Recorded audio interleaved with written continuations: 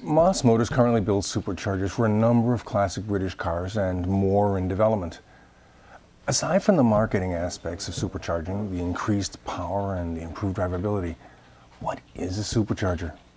What does it do? How does it work? Let's discuss some of the basics. As an engine's running, it draws in air. For example, a 1.8 liter engine is theoretically supposed to displace 1.8 liters of engine each time it cycles. In a perfect world, a 1.8 liter engine would draw in 1.8 liters of air for each 1.8 liters that is displaced. It rarely works like that.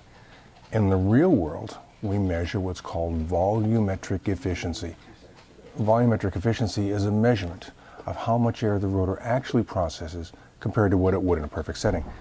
Something like 80% volumetric efficiency is typical for stock engines. At that rate, our 1.8 liter engine will process 1.44 liters instead of 1.8. Now, most engines create vacuum and draw air in through their intake manifold.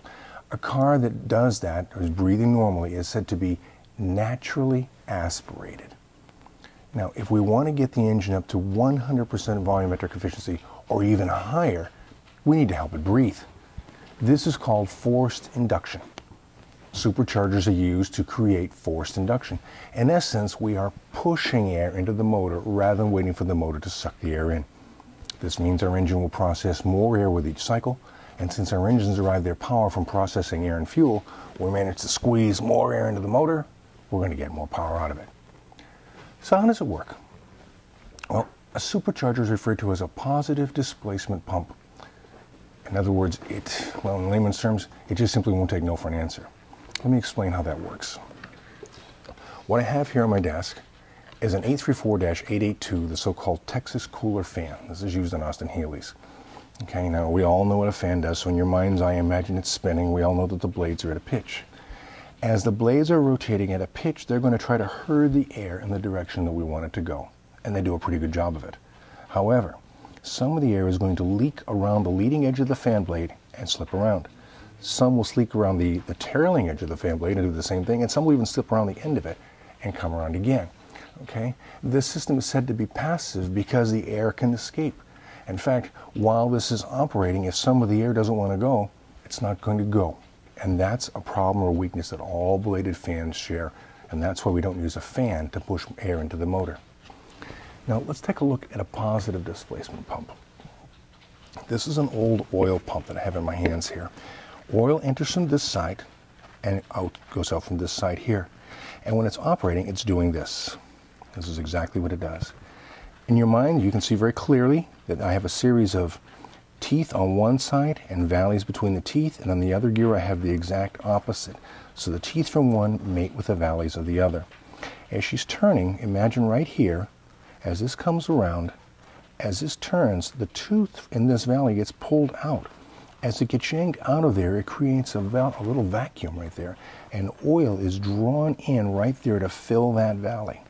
Now as this turns, the fingers of the teeth come up here and they come very, very close to the edge of the housing, so close in fact that the oil can't get out. And as this turns, the oil that's in there is trapped. Each one of these little valleys has a pocket of oil. It can't go anywhere. It's like being inside a revolving door.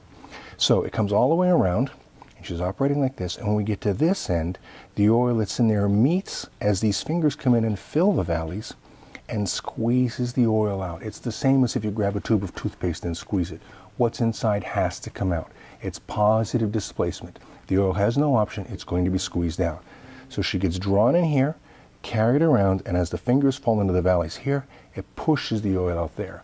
That's how positive displacement pump works. Now inside the supercharger, we have something very, very similar. In fact, it's the same principle. I have a series here. This is tri-lobal. There are two sets. Each one has 3 lobes, okay, like the fingers of the little gears, and 3 valleys. And while this is operating, she's doing this. This is inside the supercharger. Now, the air enters from here. We already know this from looking at our oil pump. It enters. As these valleys open up, they pull air in. As this finger comes around, it meets the edges of the housing. The air can't get out. It's like being in a revolving door. And when it comes around to the bottom, the finger falls in, fills the hole, and forces the air out the bottom. That's what's going on inside this.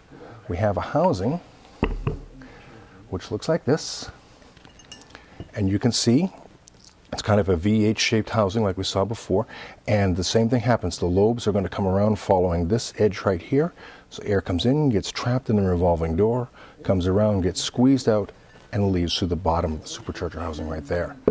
When it's together, it looks something like this. It's a real snug fit. Okay, and that's it. So when we're talking about a supercharger, what we're talking about is a positive displacement pump which converts a naturally aspirated engine into a forced induction engine.